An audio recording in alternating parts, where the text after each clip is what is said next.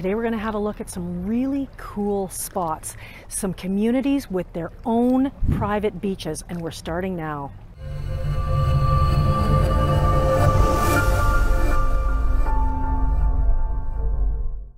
I'm Lisa Salt with Remax Vernon Fowler. Today we're going to have a tour around the area. We're going to look at where are the communities that have their own private beach access on Okanagan Lake.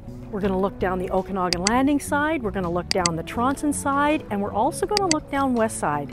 But before we do, please make sure that you subscribe to our YouTube channel and like this video as we're posting new videos every single week. On this channel, we give you the straight goods on Vernon, the whole Okanagan, and the Shuswap, our ultimate Four Seasons paradise. Whether you're moving in 9 days or 90 days or just curious about the area that we call home, be sure to call, text, and email. Just add salt. If you want to live on the lake or be close to living on the lake and have beach access but don't want to pay lakefront prices or lakefront taxes, maybe one of these communities is for you. Let us know if you have interest in any one of these communities or any community around the North Okanagan. We're happy to help. In the meantime, download our free Vernon relocation package. The link is below. Most people don't even know these private community beaches exist, and if you're looking to relocate to the Vernon or within the Vernon area and you want a way to have lake access for a fraction of the cost, buying a property in one of these communities may be exactly what you're looking for. So grab your sunscreen and let's dive in. Our first stop is Beachcomber Bay Beach in the Bella Vista Adventure Bay area around Okanagan Lake. This one is a hidden gem with not one, but two beach accesses. The first access is open to the public, although probably if you don't live right in that neighborhood, you may not even know that that exists. There's a shared beach area and there's a boat launch, a sitting area, etc. Anyone can use that public beach, although as with almost all of the public beach accesses, the parking generally sucks. But buy a non-lakeshore house on Beachcomber Bay Road and then you will have a 1/11th share of the other private Beachcomber Bay community beach, and then you've really got yourself an affordable little piece of almost lakeshore paradise. This second particular beach is gated and it has private access and of course is only available to those owners who share that 1/11th interest in the private lakeshore lot. It has its own 120-foot beach area, grassy space, picnic tables, barbecue area. It's actually a nice spot for families to relax and enjoy summer. And it's just a few minutes down the road from where you live. And your cost to own that 1/11th share, I'm told, is around $100 for your share of the yearly maintenance and then only $250 to $285 a year, which is your share of the property taxes. Pretty good deal to get access to the water with only 10 others to share with. Now a little farther down the road and right into the Adventure Bay sub-area is the community beach associated with the Terraces development.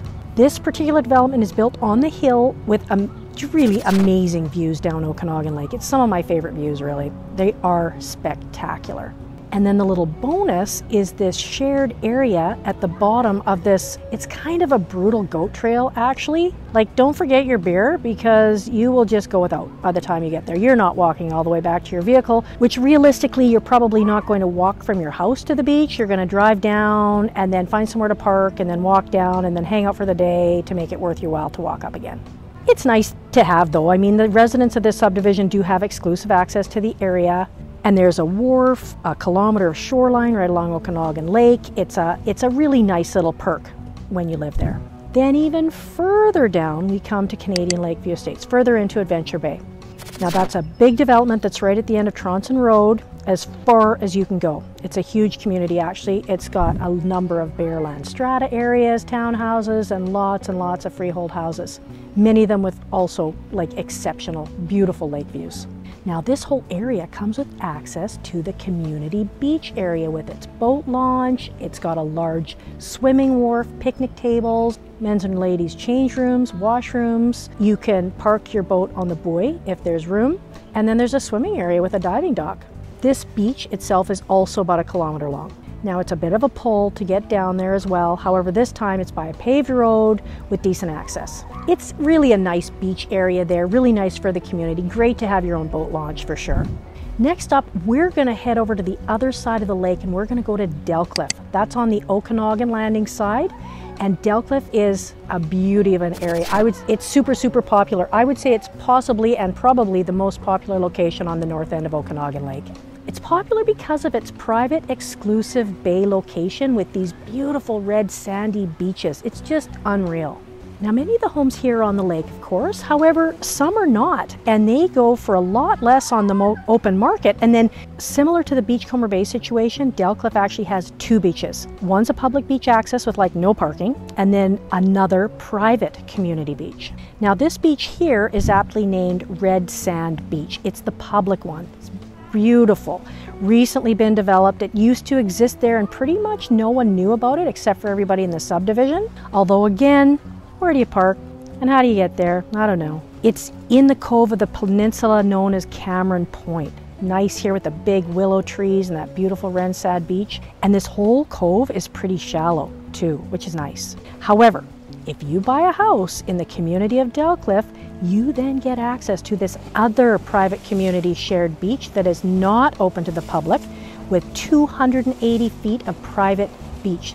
Again, with that beautiful red sandy beach, and it's in that same kind of shallow cove. This is fantastic, and again, it's for a fraction of the price of the lakeshore homes in the same neighborhood. It's about a 3-minute walk over there from the community, so no big deal, and you will love, love, love it here.